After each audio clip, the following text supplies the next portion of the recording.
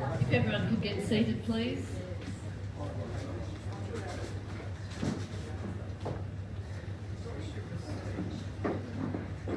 Right, thank you everyone for coming to our meeting of the Southern Shire Historical Society, our last formal meeting for this year. I'd especially like to thank the Deputy Mayor, Councillor Michael Forshaw, for attending. Thank you, Michael. It's good to see the interest some of the councillors have in the society. And Councillor Peter Skaisbrook, who was here last month, has come again. So he may end up being a regular visitor. Now, I hope everyone's registered outside. We're a COVID-safe meeting here. Just for your information, the toilets are out to your left and the left again. And please, everybody, would you mind putting your phone off? We had a miscreant last time, a visitor, not a member of course, I can't see him here this week, so just make sure they're all off. And also the survey forms that a couple of our members of the executive have put together, make sure everyone's filled that out and hand it back in before you go, because that gives us an idea of the sorts of things you're interested in, the society activities. So I'd like to acknowledge the Dharawal-speaking people as the traditional custodians of the land on which we are gathered today, and to pay my respects to their families and their elders, past, present and emerging. I would also like to acknowledge all Aboriginal and Torres Strait Islander peoples. Now I have the pleasure to introduce our speaker today, Ms. Stephanie Bailey, who's here. Steph's the Discovery and Research Library Officer for Southern Shire Council Libraries. She researches and writes about the history of the local area. She also creates photographic records of the Southern Shire and the Sydney region, and has won several awards for her images. Prior to her career in libraries, Steph worked in the television industry for many years and has had roles at Channel 9, Foxtel and B-Sky B in London, amongst other things. She recently provided historical research for a documentary on Western Australia's Kimberley region. So she's not just doing the Shire, she has wider interests. Steph is continuing to examine the history of the Cook commemorations and their place in the wider Australian historical narrative. So here she is today to talk about commemorating Cook. Thank you, Steph. Hi, can everyone hear me okay? Yep, good. Okay, so yes, as Pauline said, my name is Stephanie Bailey, and before I get started, I would also like to acknowledge that we are meeting on Dharawal land, and I too pay my respects to elders past, present and emerging. I extend that respect to any Aboriginal and Torres Strait Islander people who might be here today. Also, a little heads up, this presentation does include the names and some images of deceased persons, including those of Aboriginal Australians. I'll try and give you a bit of a heads up before they come on screen. There are also quotes from historical sources, and in some cases use terminology which today we would be considering as inappropriate. So anyway, thank you so much for having me here today. A big thank you especially to Pauline and Elizabeth for inviting me. However, when I did agree to come along to this talk, I wasn't aware that I would be following the wonderful Paul Brunton. That is a very tough act to follow. Although Pauline and Elizabeth have made a habit of making me, mixing me with rarefied company, that's my tip to my sister Charlotte to change the slide there. So I did write chapter 9 of the East Coast Encounters book, and being included in this publication has been such a great honour.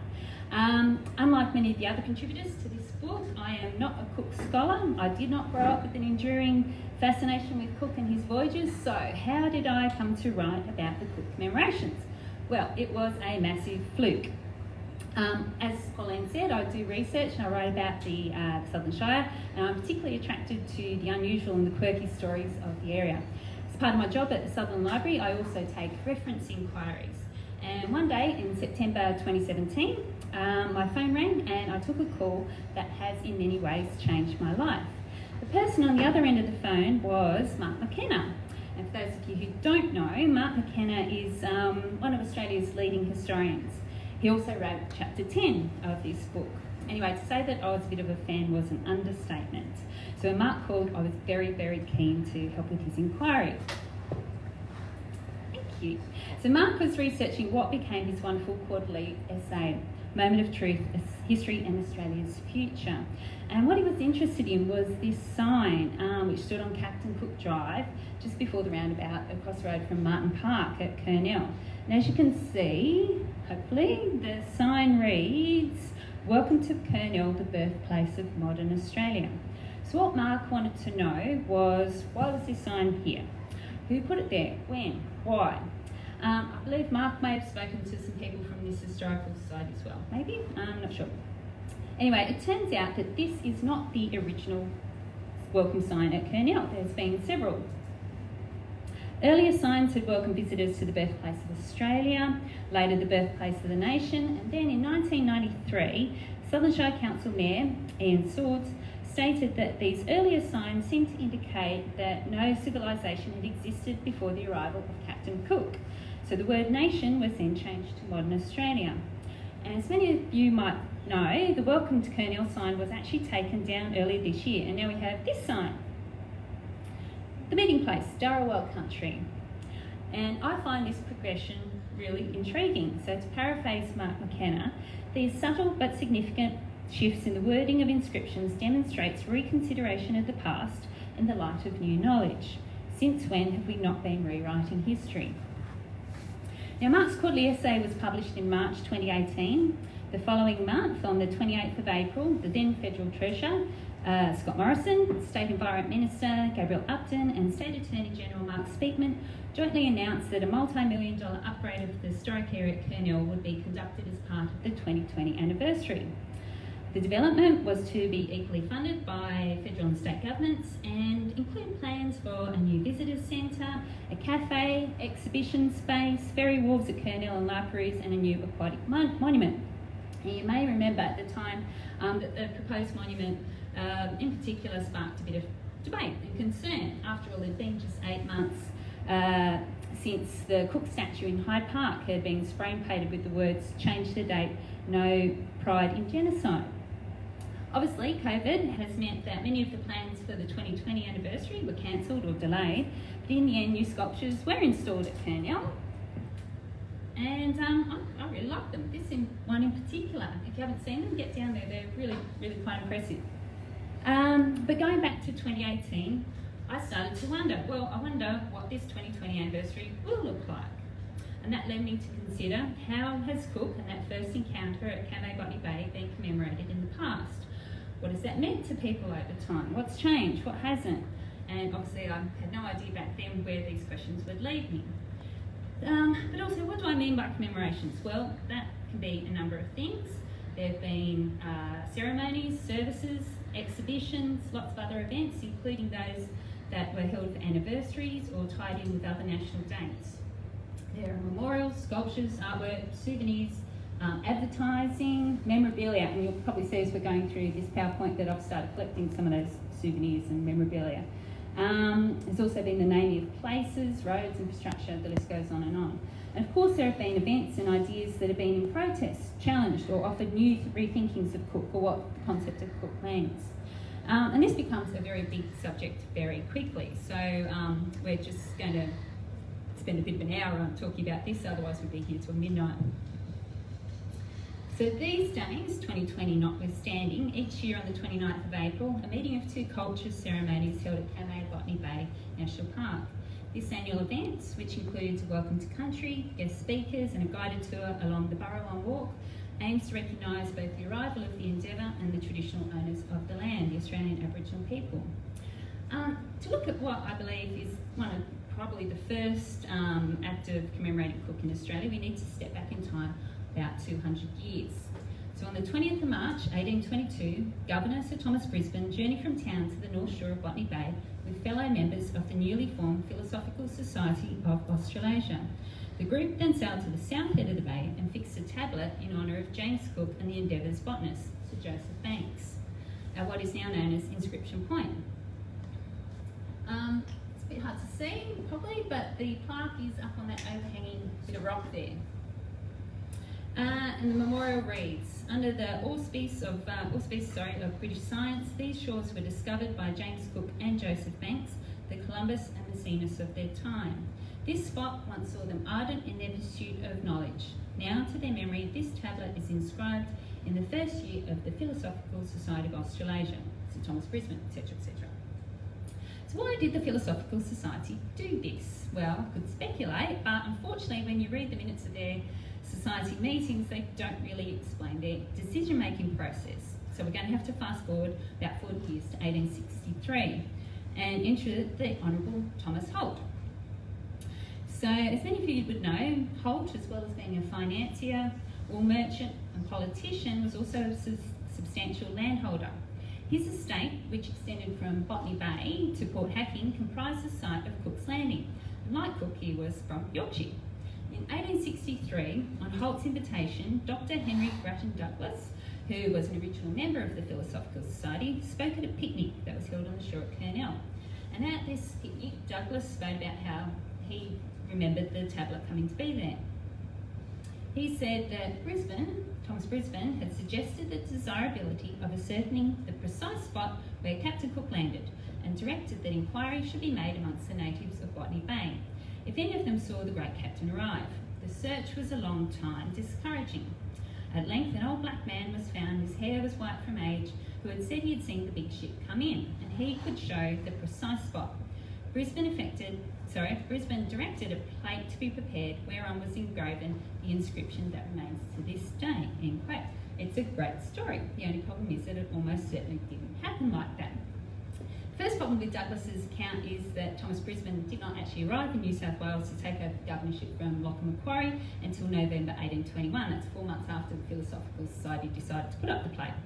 Also, if there was any consultation with an Aboriginal witness to Cook's arrival, then the Society didn't document it. It's not to say it didn't happen or that it didn't happen perhaps afterwards, but you can't prove it. And finally, the location for the plaque was more likely chosen not because this is where Cook first stepped ashore, but because it's a really handy place to put a plaque. And if you want to find the plaque, it's further around further around the headland from the New Wales sculptures. Now, I took this depressingly unremarkable photograph back in February, which shows a signpost which points to a trail which leads to Inscription Point. So much for the, the grand entrance to the oldest memorial to Cook in Australia. I went there about 2 days ago to see if it had changed at all, and it has. So the little sign at the bottom's gone, and so is the bin. But otherwise, it's exactly the same. Now, a quick fun fact as well, the State Library of New South Wales actually holds a replica of the plaque in their special collections, and I went into the library about a fortnight ago to have a look at it, and here it is.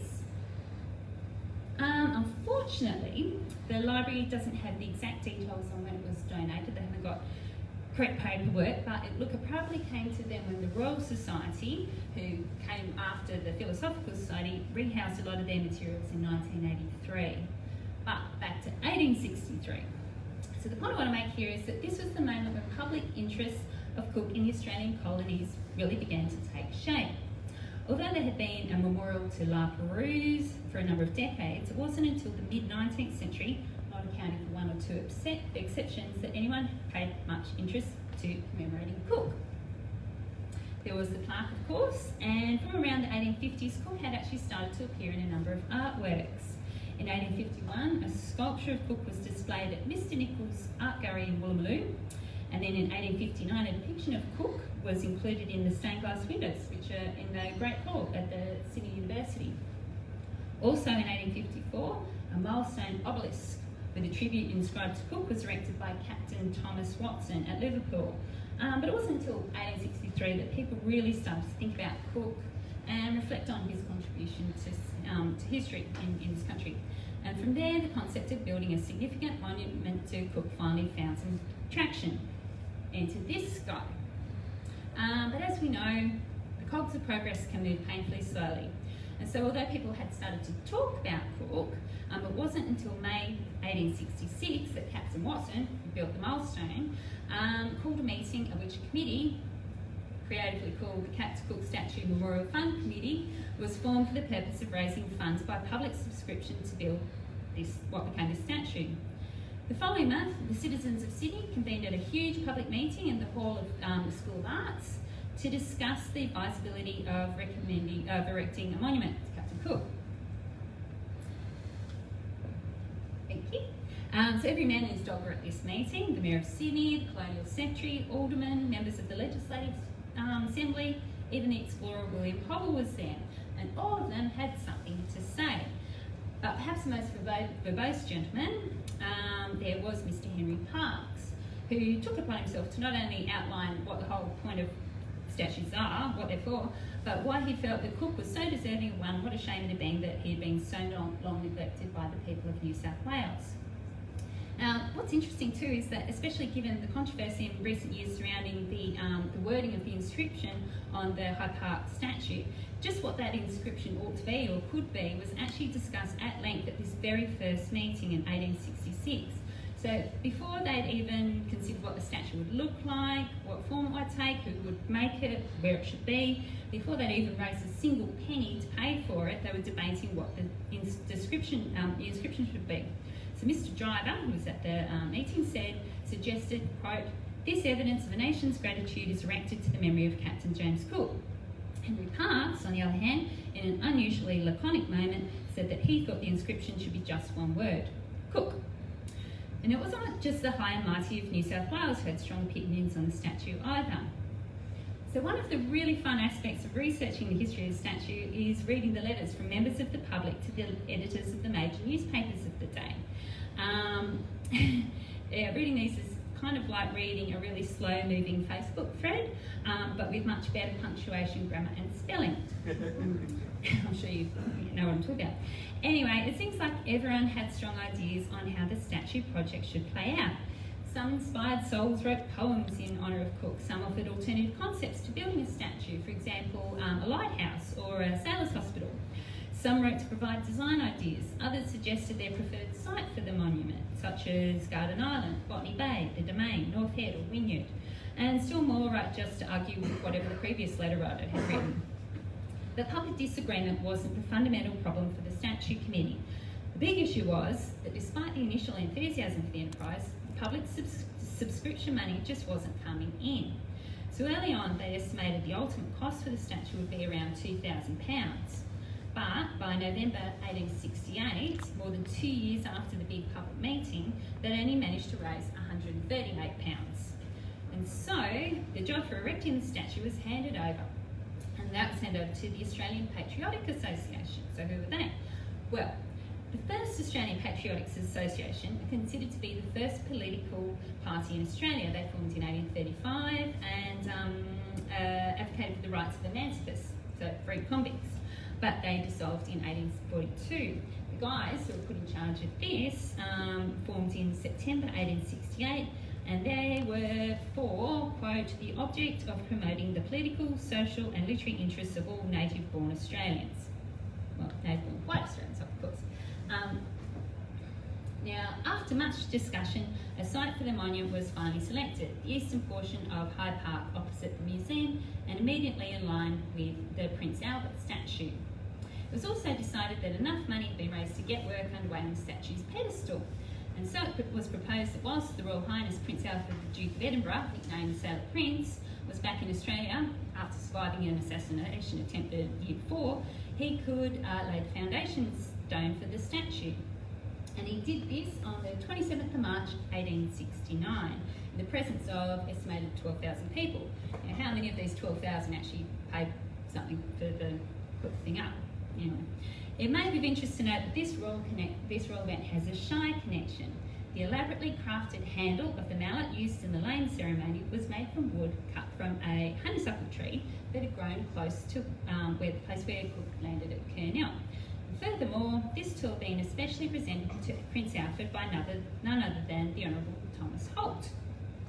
Another fun fact, next time you're in the Hyde Park, entombed in a cavity of the foundation stone beneath the statue is a bottle. And within that bottle is a facsimile of Cook's handwriting, along with issues of the Sydney Morning Herald and the Empire newspapers. Now, when these items were buried during the grand stone laying ceremony in March 1869, it was anticipated that by the centenary of the Endeavour's arrival the following year, construction of the Cook statue would be complete and it would be standing atop its pedestal. This didn't happen. So this is an artist's interpretation of what it might look like. In actual fact, as we shall see, it will take another decade before the statue was finally unveiled. Therefore, when the Statue Committee met in April 1870 to discuss how the 100-year anniversary of the Endeavour's arrival should be celebrated, the group resolved that without an even nearly finished monument, they, quote, did not feel disposed to recommend the holding of any public demonstration in honour of the event. Saying that, the international exhibition, which was held at Prince Alfred Park later in the year, was said to celebrate the centenary of Captain Cook's landing, but apart from saying that, they didn't really do anything specific to Cook. Now, exactly what Thomas Holt thought about this isn't known, but he wasn't about to let the centenary go unmarked.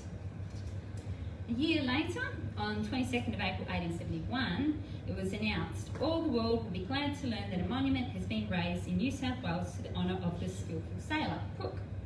The 12-metre tall monument, an obelisk perched upon a massive pedestal, was erected at Cook's Landing at Kurnell solely at the expense of Thomas Holt. It's constructed of sandstone, which was procured from here to where it stands, and is ornamented with brass plaques, one of which reads, Captain Cook landed here 28th of April 1770. This monument was erected 1870 by the Honourable Thomas Holt. Now, it's interesting to note here that the date is, says 28th of April 1770, whereas nowadays we observe the anniversary on the 29th of April. Now, the reason for the change has to do with the fact that when Cook travelled west across the Pacific and he crossed the 180th meridian, he did not alter the date of his records until he arrived in Batavia in October 1770. Also, Cook used nautical time, which begins at noon and therefore is 12 hours ahead of the civil day, so it makes reading the journals tricky. So hence the change of date. Additionally, the plaque says that it was erected in 1870, which might be true, but it wasn't actually unveiled until 1871. But back to Hyde Park. Well, there had been some progress with the statue following the laying foundation. The pedestal and shaft, which was designed by the architect M&T Blackett, was completed and polished. It's made from Moroyas granite and is massive. It's over 6 metres tall. You can see the guys standing next to it, so it's bloody massive. By July 1870, Sir Alfred Stephen, who was the chairman of the Statue Committee, had proposed the inscription, which is pretty much as it is today. So on the north side is Captain Cook, on the east, Bonnet Martin, etc. On the south, discovered this territory, 1770, and on the west, killed at Owaki in 1779. But other people still thought that Cook was a sufficient inscription, and so as they were still unsure, for the time being they just had Captain Cook carved onto the north side of the monument. The rest of the text wasn't actually inscribed until late 1874, so 4 years later. But in 1870, that not only were they still lacking a statue, but they still didn't have a design for one. They also didn't have any money. So what did they do?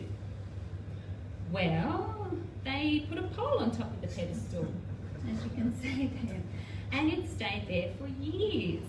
In fact, it all became a bit embarrassing, and again, reading the letters to the newspaper editors is delightful. So in 1871, someone wrote this following letter to the Herald. Okay. In company with several friends, I paid a visit to your city during the exhibition time, and feeling a laudable anxiety to see what had been done to commemorate the discovery of our country, we proceeded along Park Street in order that the full glories of the erection might burst on us at once. It sounds alarming. Having reached a point where I suppose the effigy of the great navigator should be visible, I stopped and said, "Look," turning an expectant gaze to the spot. A dead silence seized us for a moment. "Well," observed one of my companions, "I always thought Captain Cook was an Englishman, but I see he is a Pole." And then, nothing much for a few years. In April 1873, the committee requested funding from the New South Wales government, and this was debated in Parliament. A year later, the Legislative Committee did vote to place £2,000 on the estimates to complete the statue. In the meantime, someone perhaps fed up with waiting hoisted an effigy of Cook, dressed in a blue coat, frilled shirt and cocked hat on top of the pedestal. I'm not sure how long it was up there for though. And finally, in October 1874, in the same month that Captain Watson unveiled, quote, a well-executed statue of Cook at his Randwick premises, the New South Wales government finally authorised the British artist Thomas Wilner to complete the statue in England. They sent him some photos of the pedestal and shaft as it stood in Hyde Park, and presumably the pole as well as suggestions that they'd like the design to be like the sculpture that had originally been displayed at Mr Nichols' gallery back in 1851. They also told Woolner that £2,000 had been appropriated by Parliament to finish the job. Go. Yeah. Thanks. Now, Mr Woolner, so he had a look at these photos and he considered the specs of the pedestal, which is massive, and he responded that such a huge pedestal is obviously going to require a huge statue, and that was going to cost a bunch more. So Woolner's quote was £4,000 for a bronze statue, so double. Okay, says the government, and Woolner sets to work. But these things take time. It was not till 3 years later, in December 1877, that the statue is ready for casting and sent to the founders. And at the time, it was the largest statue that had ever been cast in England. By June 1878, Woolner had finished the statue. So it's time to ship it out to Australia, right? Wrong. Well, not quite anyway. Instead, the Cook statue is placed on a temporary pedestal in front of the Athenaeum Club in London on the corner of Waterloo Place and St James. And stays there for a couple of months. Then finally, in September 1878, the statue leaves England aboard a ship called the Hereford, along with 468 other immigrants bound for Sydney. The cargo on board the ship was stated as being 3,528 packages of iron, 38 rolls of lead, 100 drums of oil, 1,132 sash weights, 36 planks, 620 iron pipes, 116 packages of fancy goods, whatever that is, 2 cases containing pianos and 1 case containing a statue, brackets Captain Cook. Now, after months at sea, the Hereford arrives in Sydney in December 1878. Sadly, there were 10 deaths on board the voyage during the voyage, and they were all children. So in February 1879, almost 10 years after laying the foundation stone, the statue is placed on its pedestal undercover.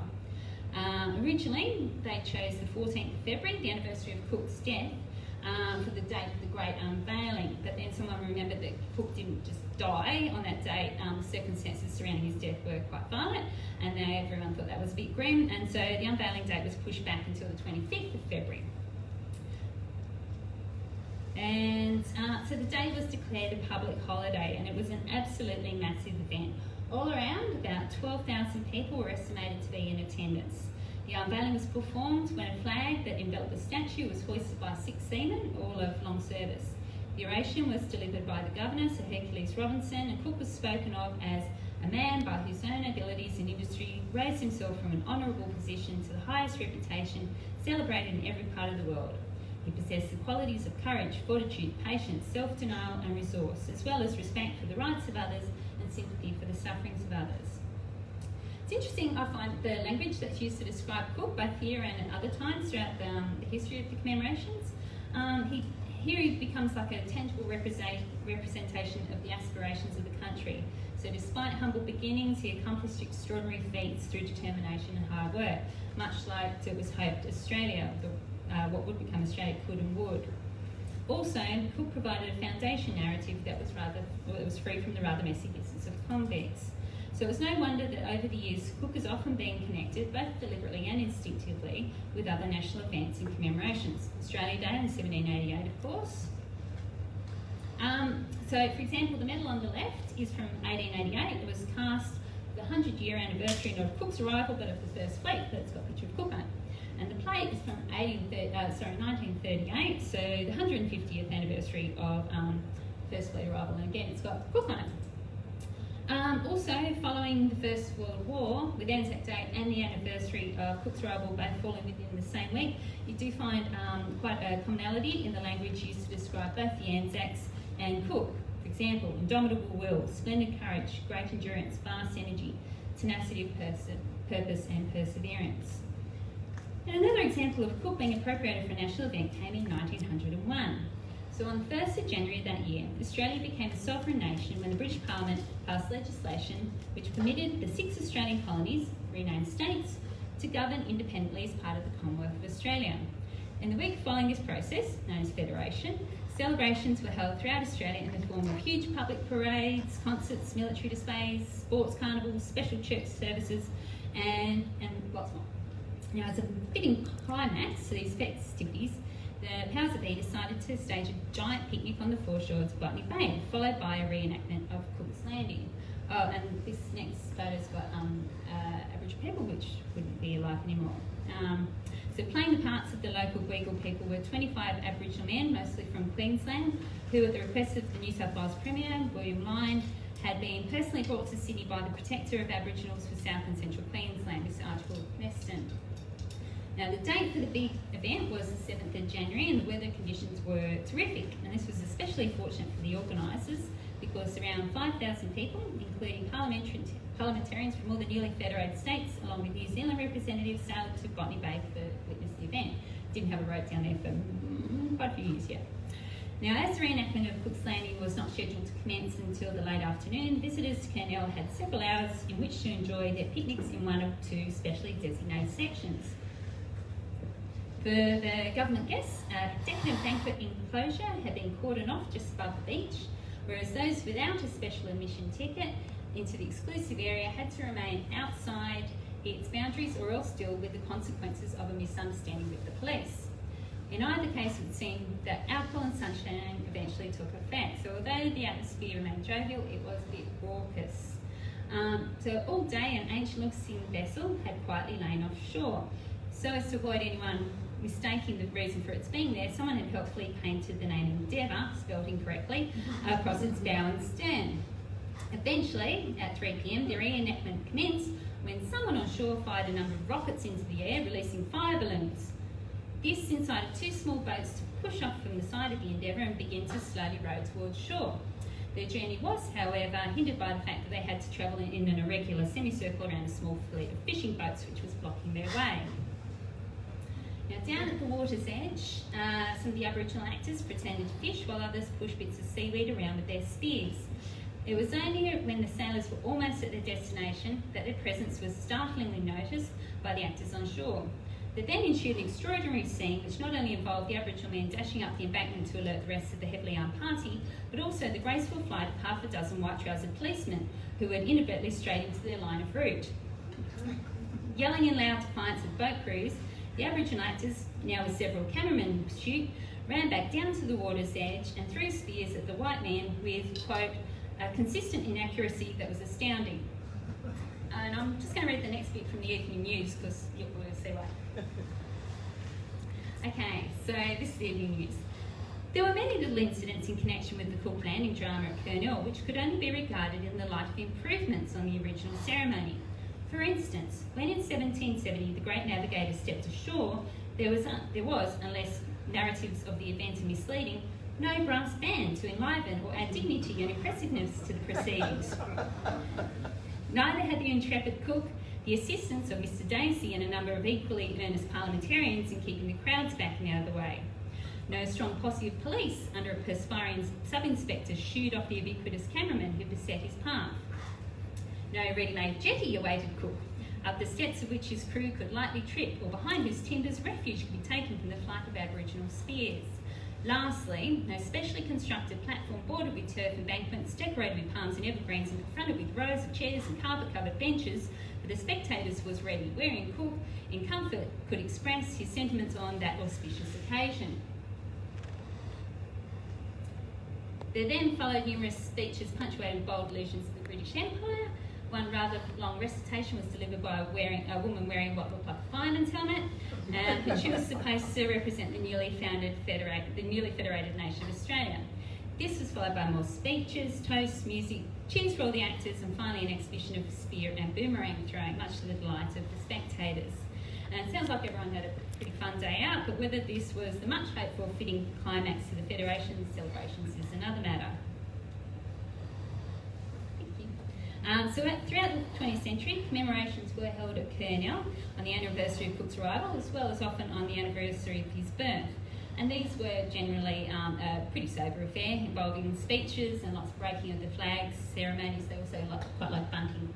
Now, although there were occasional reenactments too, but perhaps the most ambitious and prestigious, or perhaps extraordinary, depending on your point of view, were those staged in 1970. So during the 1960s, there had been repeated attempts to generate some action from Prime Ministers Holt and Gorton and get the ball rolling on organising the bicentennial celebrations and for the Commonwealth Government to take a lead role in the planning. This didn't happen. Between September 1966 and May 1968, New South Wales Premier Robert Askin had also formally approached the Commonwealth Government on 3 occasions in the hope of establishing a collaborative effort for the bicentenary. But when no fitting reply was forthcoming, Askin announced in May 1968 that his state government had decided to take the initiative in planning and carrying out a program of celebrations. Thank you. This is Coles in the city, I think. So Prime Minister Gorton finally did appoint a Commonwealth Director, and in October 1968, and that was Rear Admiral George Oldham. He had a pretty unenviable task. Oldham actually soon realised that any attempts to achieve meaningful objectives would be constantly thwarted by persistent governmental interference and obstruction. And after the bicentenary, he wrote a really scathing report on his experience. So Oldham wrote, "Few things that the Commonwealth did in commemoration of Cook appear to have made a significant impact upon the attitudes and memories of Australian children. Even less effect seems likely upon new settlers who came here in the bicentenary year, and no beneficial effect at all upon the status or attitudes of Australian Aborigines came from the Commonwealth's contribution to the celebrations. Indeed, the small part these original Australians had in celebrating Cook's achievements was arranged despite and not because of the Commonwealth's involvement." So probably the main contribution for the bicentenary from the Commonwealth Government where they had some commemorative coins and 7 commemorative stamps were issued. The stamps were actually designed by a team which included the novelist Tom Kurnell. And of course there's the Captain Cook Globe and the water jet in Lake Burley Griffin, which was even working on the day when I took this photo in 2008. I don't mind the Cook fountain, to be honest. But when it first went up, a lot of people weren't best pleased with the creation.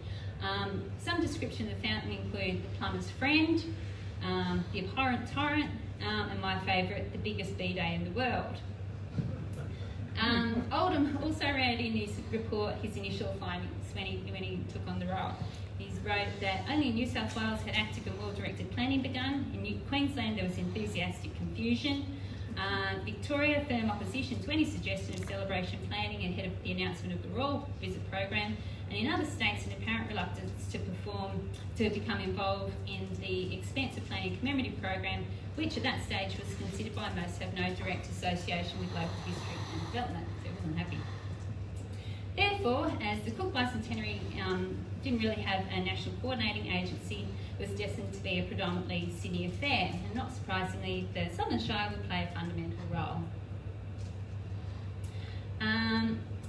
This is a quote from Southern Shire President Arthur Geetsord. He said that because of the Southern Shire's unique situation in relation to the event being marked by the celebrations, it is obvious that the Shire and its community will become, and in my opinion should become, more involved than any other area or centre of population. And from that there was established the Southern Shire Captain Cook Bicentenary Commemoration Committee. And 7 subcommittees were also formed, and they would arrange different aspects of the celebrations and work to emphasise Premier Askin's key themes for the bicentenary, which were commemoration, competition, carnival and culture. And there was no shortage of ideas for local events and activities, some of which transpired, others didn't. So some of the achievements within the Southern Shire include the creation of the amphitheatre at Gunnemanna Park. There was Greenpoint Observatory, the Southern Shire Symphony Orchestra was established. There was also numerous sporting events, art, dance, music and gardening competitions. There was also a major historical symposium which was organised by Norman Horwood, who was the secretary of this very society. And it featured an address by the world-renowned authority on Cook and Banks, Professor John Beaglehole. Apparently it was a big success, that one. There's also the Joseph Banks Plant Reserve at Kurnell, Corby Southern Memorial Gardens, which actually opened the following year in 1971, and the E.G. Waterhouse Community Gardens. There's Lake Grape Bob Hawke planting a tree. I think he actually did that the following year. Oh, there was also a Miss Bicentenary competition, and that was won by a Carring Bar school teacher, and she won a trip to the Gold Coast with a chaperone. It was also put forward, I hope no one's good. It was also put forward that the men of the Southern Shire should grow a beard during the bicentennial period. with the best bid winning a year's free haircuts, because, you know, Cook famously didn't have a bid. This was one of the proposals which didn't eventuate. This is more of my strange collection. In June 1969, Federal MP for Hughes, Les Johnson, pointed out that there was another important element to be considered in the anniversary program. He said the state government has no plans for an Aboriginal role in the bicentenary celebrations, he said, and this has drawn adverse criticism already. In the end, Southern Shire did get some additional, at Kurnell they had some additional extensions put on there, so that was, so they did that. But Johnson did, he foresaw that if the Aboriginal community was not adequately consulted, acknowledged and involved in the commemorations, it was highly likely that Indigenous leaders would declare 29th of April 1970 a National Day of Mourning. And in the end they did, not just because of that, but they did. So after the reenactment, the Herald wrote that Black Australia did not forget Captain Cook yesterday. While thousands of white Australians crowded into the reserve at Kurnell to watch the reenactment of the Endeavour's arrival, several hundred people gathered at La Perouse across Botany Bay for a very different kind of ceremonial. Wreaths were thrown into the water by Aboriginal leaders were carried out by the tide and drifted sadly across the bay towards the landing site. Now, many of those present at La Perouse had arrived in cars which carried stickers proclaiming that Cook is bad news for Aborigines, or wore king-size buttons which read, "I support Aboriginal land rights." Around their heads were tied red bands to symbolise spilt blood, and they held placards with the names of surviving and vanished tribes. So the 29th of April 1970 was, up to that point, the largest national campaign by Aboriginal Australians, and it revealed a readiness to utilise orthodox protest procedures. Stepping back to October 1968, Sutherland Shire Council were facing some really big problems. There were major issues regarding access to Kurnell, still not the easiest place in the world to get to. The historic area was also in an appalling state and in desperate need of tidying up. Captain Cook Drive was also in a big mess. It was basically being treated like one long tip. President Geertzel had already asked for a three-way governmental division of costs to improve the road system to Kurnell, but help had not been forthcoming and the situation had become urgent. It was even suggested that if the Sutherland Shire Council failed in a renewed bid for necessary financial input, then the proposed ceremony should be abandoned altogether. There's Mr Geertzel towards the centre of the picture. So without going into too many of the financial worries, the long and the short of it is that the state government, who were actually ones that were organising the reenactment at Kurnell, they did eventually offer $40,000 to assist in carrying out certain work on Captain Cook Drive. Although this money did go some way to help improve the appearance of the area, it was not nearly enough to overcome the access problems. There was no alternative but to just sort of make do with the resources available. It's a bit hard to see, but this is the layout, the plans for the reenactment. In June 1969, Mr Asher Joel, who was chairman of the state government's Captain Cook Celebration Citizens Committee, really long names for these committees, enthused that 150,000 to 200,000 people were expected to attend the Kurnell ceremony. That's a lot.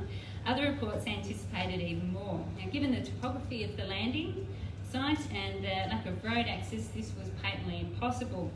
Now, someone must have had a word, because by the end of August, both Joel and Premier Askin were encouraging the community to stay at home and watch the broadcast of the reenactment on TV. People will travel to the ceremony just to spite those who told them not to go, predicted Councillor Norman Provan correctly. That's another one of the layout. By mid-morning on Wednesday the 29th of April 1970, Kurnell was full. In order to secure a spot in the viewing area for the reenactment ceremony, people had started to arrive at Cook's Landing Place as early as 3 AM. That's nearly 12 hours before the presentation was due to commence. At 10:45 AM, a helicopter that was hovering over the approach road to Kurnell had sent a message to the authorities. The historic area had reached its maximum capacity. The police had no choice but to stem the continuous flow of traffic at Captain Cook Drive at Woolooware High School. Undeterred, thousands simply just left their cars by the side of the road and walked the rest of the way. This picture has nothing to do with it, it's just some Captain Cook Village Discovery game, that's in my collection. Now, amongst this resolute convoy was our speaker from last month, Paul Brunton, who was then a university student. Paul had been motivated to attend the reenactment by an interest in the history surrounding the Cook anniversary, Mostly, he just wanted to see the Queen, who was going to be there.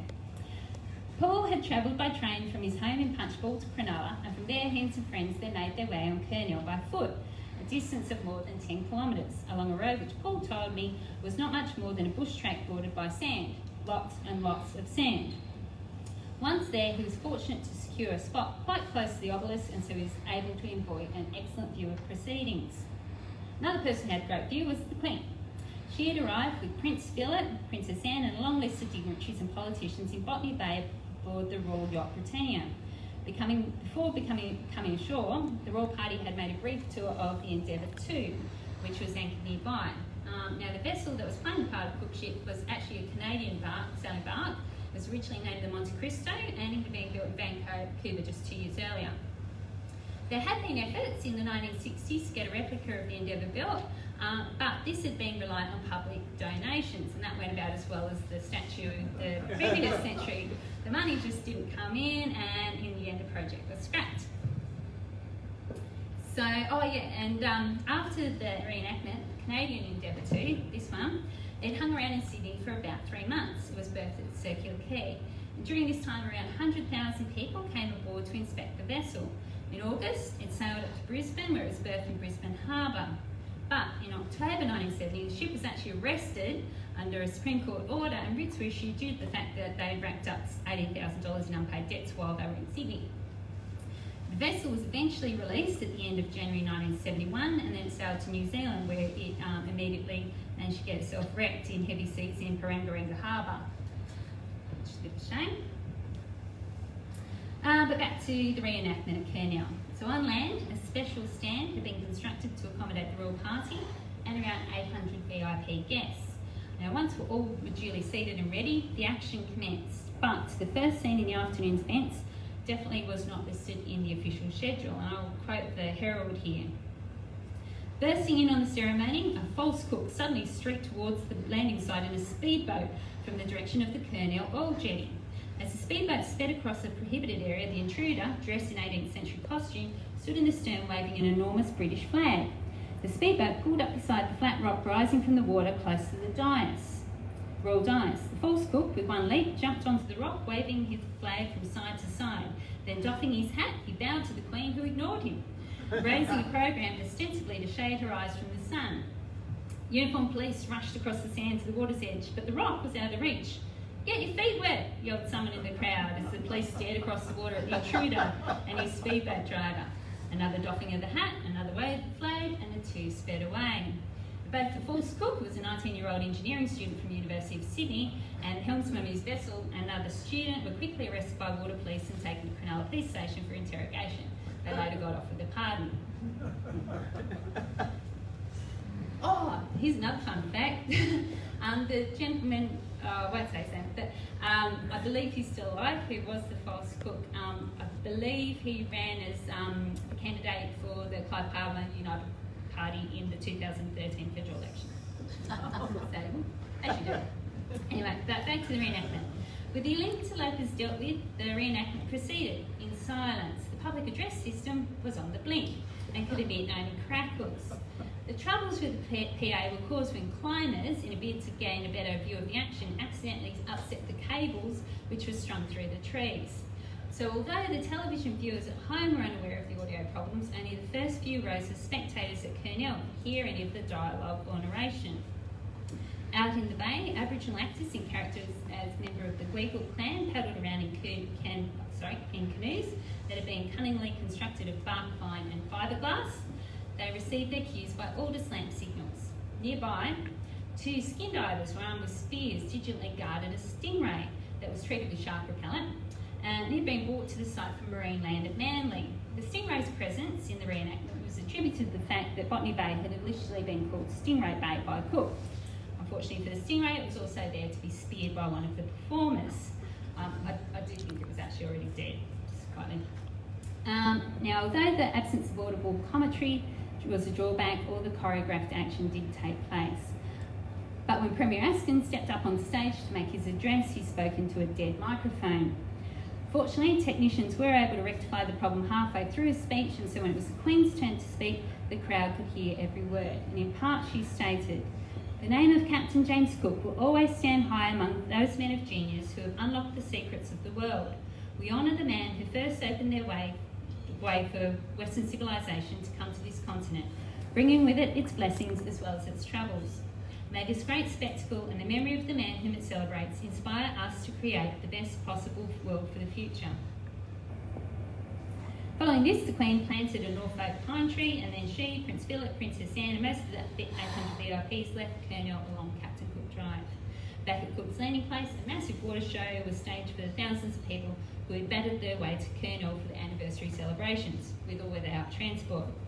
And if you'd like to see actually see the bicentenary reenactment, the State Library of New South Wales has digitised the film recording and has made a cut-down version of it available on their website through the 8 Days in Came online exhibition. The original film goes for about an hour, and this is about half that.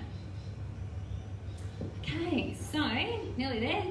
Over the year, Cook's arrival in Botany Bay and that first interaction with members of the Gweagal clan on the 29th of April 1770 has meant different things to different people. Progressive generations have therefore chosen varied ways to mark this historic event. The manner in which this anniversary has been observed in the Southern Shire has also been influenced by numerous movable forces: political and social attitudes, public expectations, financial input, technology, constraints on access and location, and even the weather. Many of these challenges, and indeed opportunities, will likewise confront those engaged with coordinating prospective commemorations. But by looking back on how things have been done in the past, better informed decisions can be made in the future. Thank you.